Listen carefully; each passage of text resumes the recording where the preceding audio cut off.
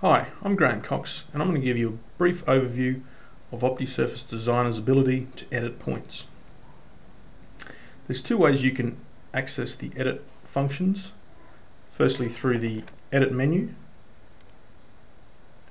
There is existing topography, edit points, window delete, add points. You can also right click in the Project Explorer on the topography points and get similar functions. I'll go through them now. So the first one, edit points, the cursor will snap to the nearest point. If you double click, you can access the XYZ coordinates of that point and you can delete that point. We'll do that now by pressing this button.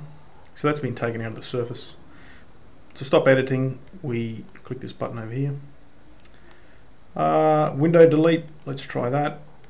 We can select that. Select a window by clicking and dragging and then releasing on the other corner, and you'll be asked if you want to delete.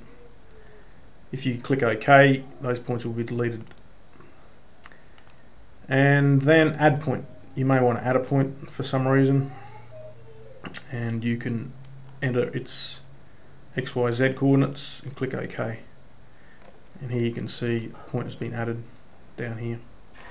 You can also double click on any point and get access to the properties of that point as well and modify the coordinates.